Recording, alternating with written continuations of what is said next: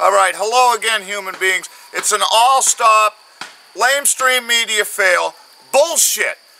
I just came from lunch, I'm having my coffee, and CNN is on the idiot box. Right? So you listen, see what kind of scam they're coming up with today. Supposedly somebody broke into the fucking Congress, right? Stole a baseball and computers. Bullshit! Did you see? Also booze stolen. What in the fuck is Congress doing loaded with booze? No wonder it takes you fucking pukes so long to decide anything. You're all stewed. You're having a 4-month-long fucking cocktail party while Obama's passing executive orders. Get off your fucking bullshit. Fuck you, CNN. That's a false flag bullshit. In a month or so, we'll hear computers were infected by these smucks. Let me tell you something.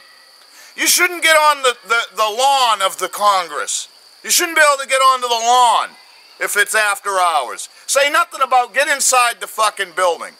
And when you get in there, what do you find? A bunch of fucking drunks with a cabinet full of liquor. People that are running my country. Booze fully stocked in the Congress. But I'm a criminal because I smoke pot.